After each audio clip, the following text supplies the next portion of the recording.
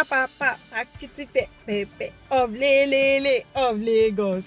Set on Racheal the rapper. Okay, wait first. Hello guys, welcome back to my channel. My name is Racheal, and on this channel I film about relationship, lifestyle, faith and love. And today guys, I have something entirely different from the usual things, you know. Okay. I'm trying to get that. Okay. Anyways guys, today I'm actually heading out. I want to step out. The stepping out is just like the junction of my house. It's not as if I'm going that far. But so I'm thinking maybe I should make this video when I'm back, or I should do it now because the environment seems to be very quiet. I think we just have to do it. What do you guys think? Because I might go now and get there, get back and get tired, and I don't have time. The time is fast spent. So let's get serious.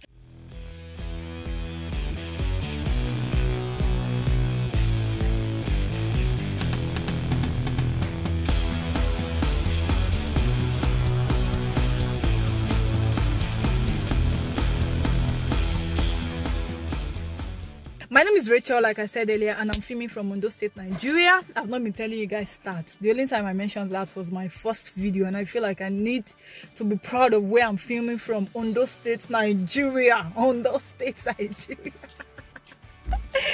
Why am I like this today? Is that good, yeah? Is that good? So guys, wait for, do you like my hair? Do you like my hair? Can you see it? Shelly? My sister made it. Let me tell you guys something funny. I actually wanted to make this video yesterday, but when I sat down, I was right in front of the camera because I've been trying to do a lot of things.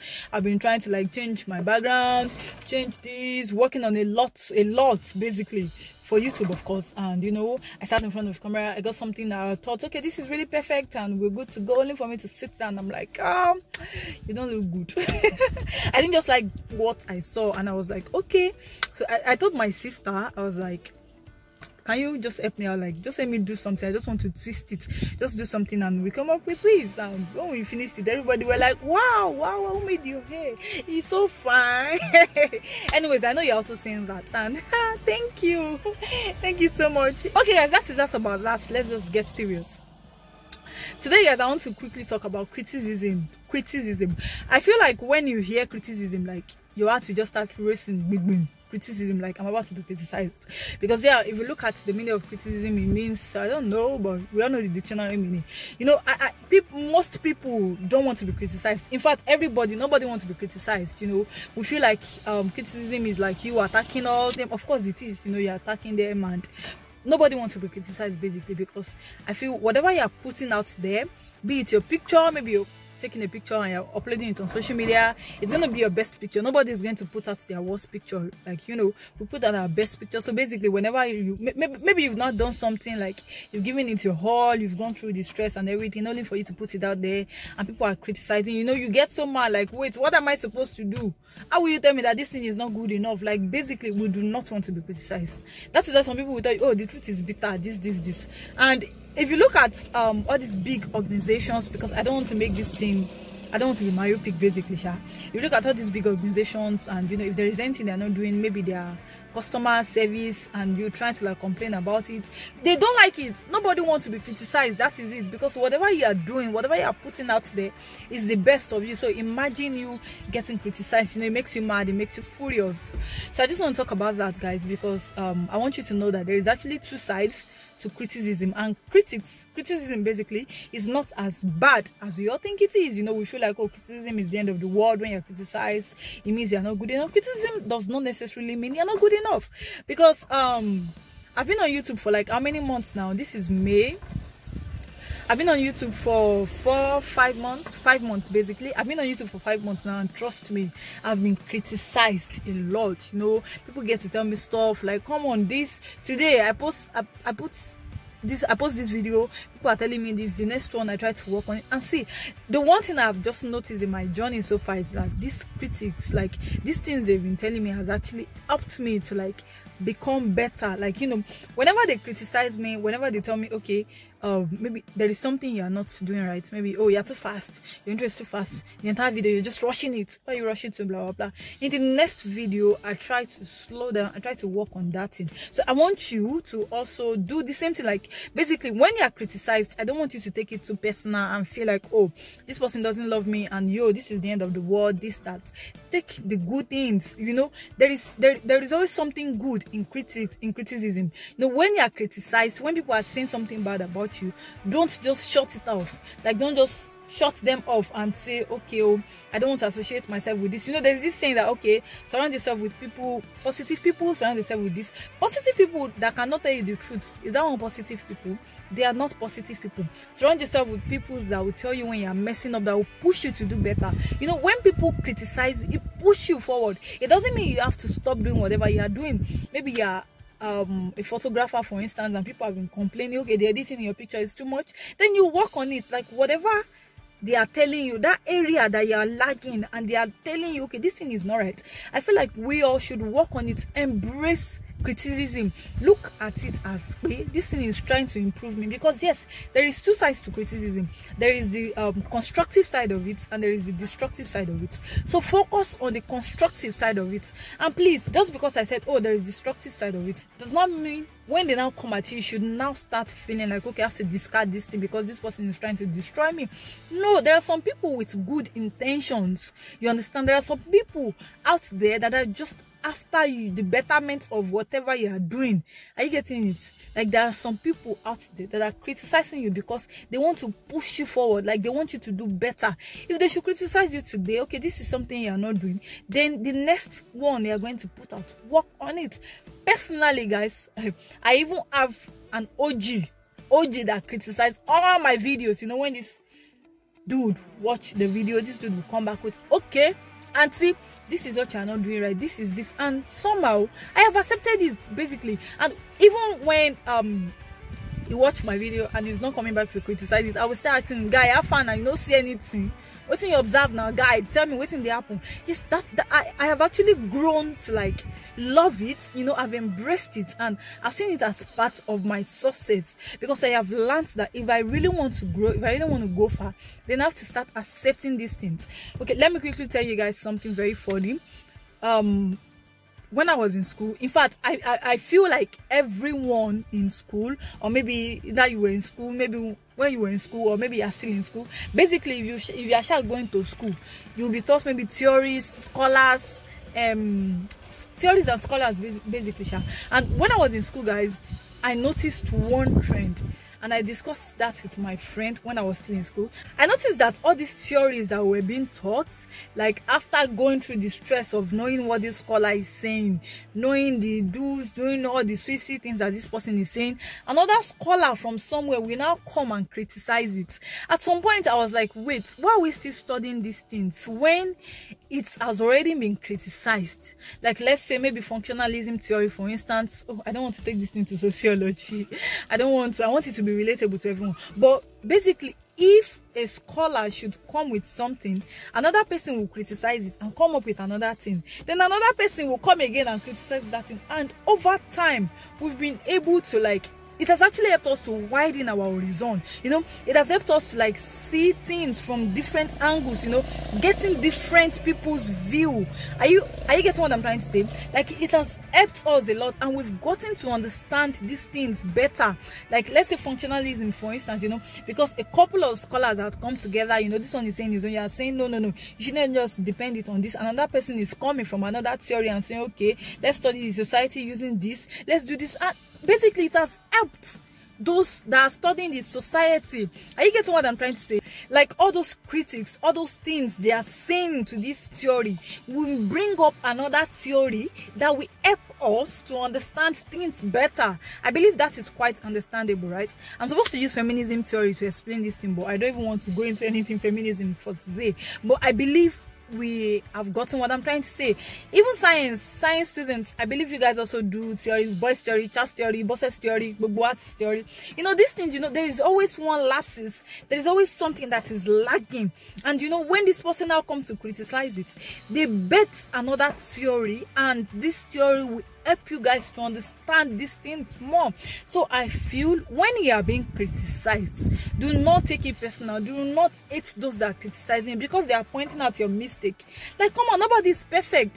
Nobody's perfect. And because you are the doer of the action, you are the performer of the action, you might not know where you are wrong. You cannot even know that this thing you are doing is wrong. Like, personally, I thought I was talking normal until people started saying, oh, you too they rush, where are you rushing to? And you know, I began to, like, I went back to my videos, watched those videos, and I was like, okay, I need to slow things down. After all, nobody's chasing me.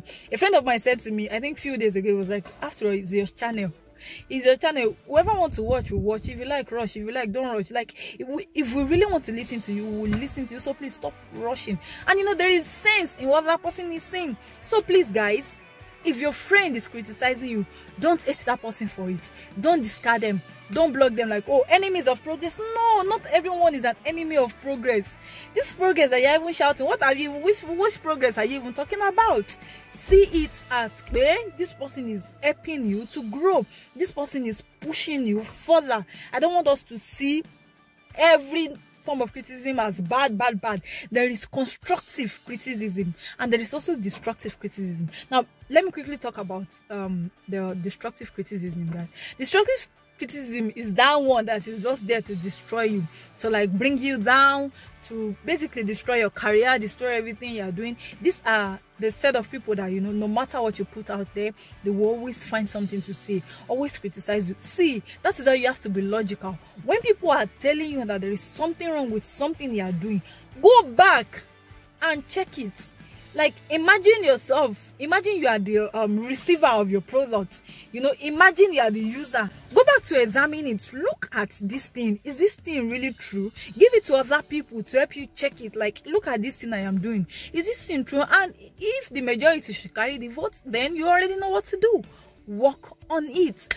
Let me quickly tell you guys one funny story. This time I posted a video, and one of my cousins, my paternal cousin, she reposted it on her WhatsApp status, just the 1 minute clip.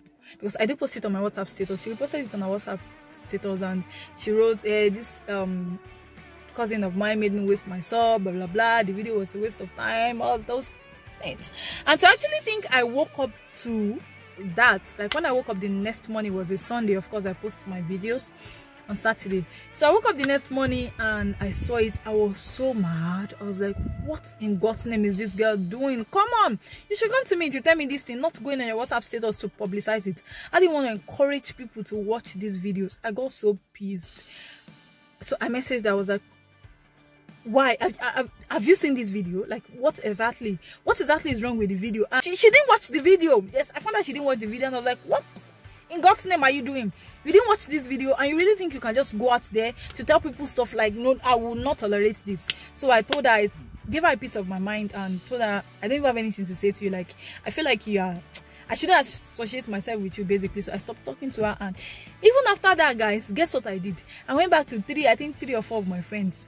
Hey, please let me watch this video, tell me anything you notice. And when they did not tell me that this video is a waste of time, like, I gained a thing or two, I did start, even though of course the video had complaints like, oh, you're not doing this thing right, but at least the message, they're like, oh, it's actually a very nice thing. So I knew she was just saying it to just destroy me. She was just saying what she got to say at that moment, not because there was anything reasonable. So that is why when you are being criticized, take out your time, look closely, look deeply into it. Is this thing really wrong? What can I do to make it better? It is not every time that people are criticizing that we just accept it. Oh, they said I don't dress nice, then you're just gonna be peppering yourself. No, there's some things that, you know, people just gotta talk, you know.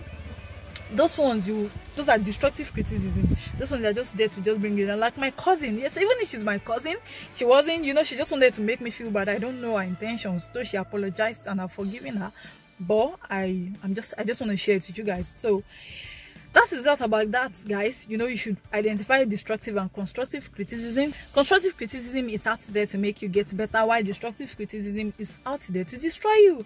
And even in that destructive criticism, you can still find something good out of it. So please embrace your friends, embrace those that are telling you the truth. Don't just discard them. That's why people say, oh, truth is bitter. Yes, the truth is always bitter. The truth is always bitter. But if you really want to progress in life, you want to move forward, then you have to learn to start accepting the truth.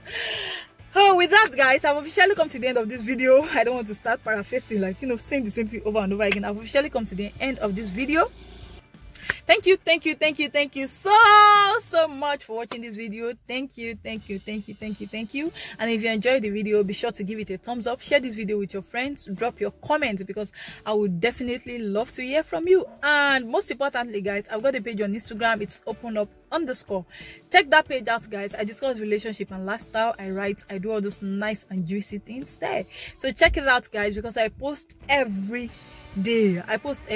So check it out. Make sure you follow the page. And just in case there is anything you are going through, be it your relationship, your personal life, basically relationships, and you really want to talk to someone about it, you want someone to hear you out, you can talk to me. I'll put my mail, my WhatsApp number, and everything you need to know about reaching me personally in the description box. So be sure to check that out when you are done with this video. And if you've watched this and you haven't subscribed, why haven't you subscribed? Subscribe. Don't you want to be seeing my beautiful face? Please make sure you hit the subscribe button down below, and do not forget to come back here next week Saturday for another Bangalistic video from your girl. Thank you once again for watching. Goodbye. Shekia, these people are disturbing us. This is why I don't want to record this thing here. When you are starting it, they will not come. But when you are already in the middle, that is when they will start coming. Hurry up, you people. How to? Maybe I should do like what do they call this thing? This thing like a bot and put it here. Filming in progress. Please, when you get here, slow down.